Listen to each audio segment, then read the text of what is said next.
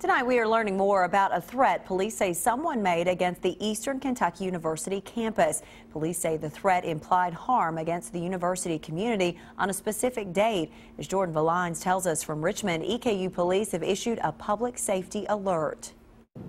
It was here on the first floor of the Combs building on EKU's campus where officials say that someone left a terroristic threatening message on one of the stalls in the gentleman's bathroom.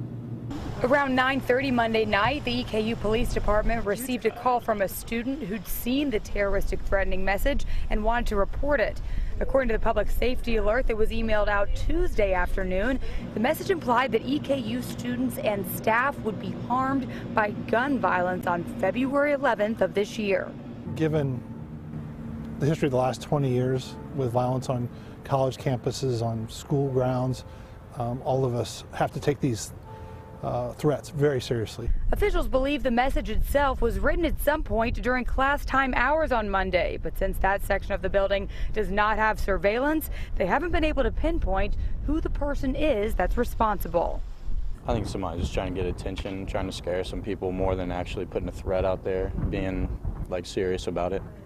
The spokesperson with the university says at this time they do not plan on changing classes on February 11th. In Richmond, Jordan Valines, WKYT. If found, the person who wrote the message could face terroristic threatening charges.